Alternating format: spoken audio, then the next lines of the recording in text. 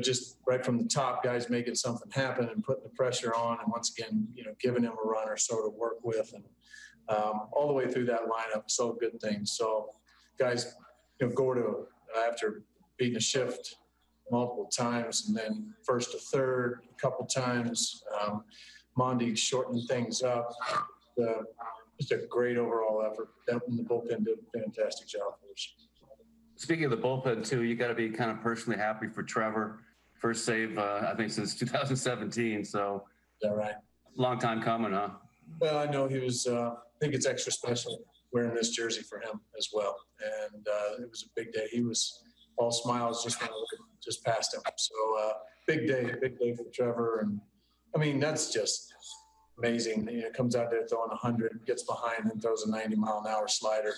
That's almost not fair. But he did a great job of making the kind of pitches that he wanted to make when he gets in those situations.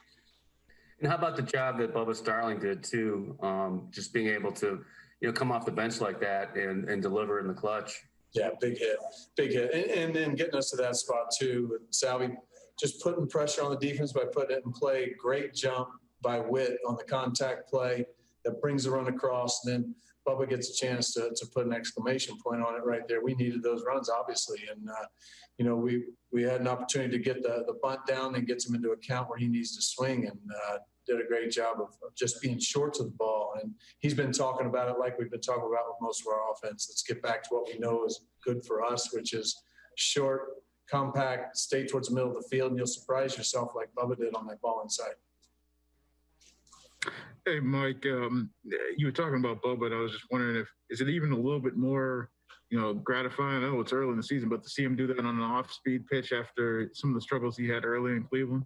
Yeah, I think he just had a little bit of pitch recognition problems, and everybody did. And I think also we gotta realize that there was a lot of things going on early in the day in Cleveland.